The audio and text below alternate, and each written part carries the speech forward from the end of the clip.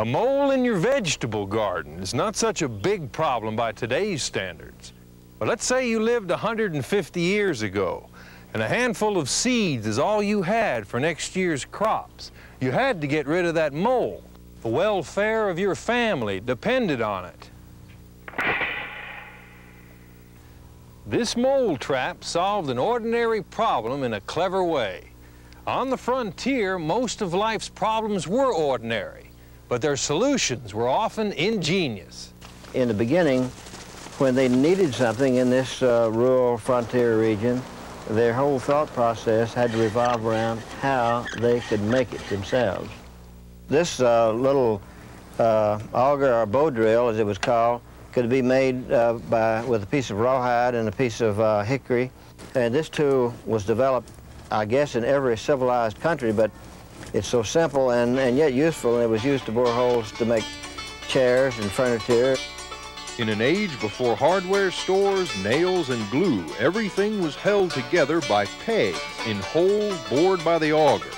No home could be built without it. And no home was complete without some way of dealing with a common but very serious problem: houseflies. This glass jar has no bottom. And that's on purpose because the flies would alight here if you had a little sugar, and most of the sugar or cornbread or whatever would be underneath. And once they alighted on the table, they would crawl in here, and once they got their fill, they would start flying upward. And it never occurred to any of them, I don't think, to crawl out the way they went in. So you could catch the entire bowl full of flies at one time. What's this thing here? This was an earlier device that was made by a fellow by the name of Jesse Grant, who was a second cousin to President Grant and settled in Campbell County. And while people were eating, the head of the table, Mr. Grant, would sit here and treadle this and keep all the flies minded away from the table while the family did eat. I only have two hands was no excuse on the frontier. An ingenious mind would always find a way to do more.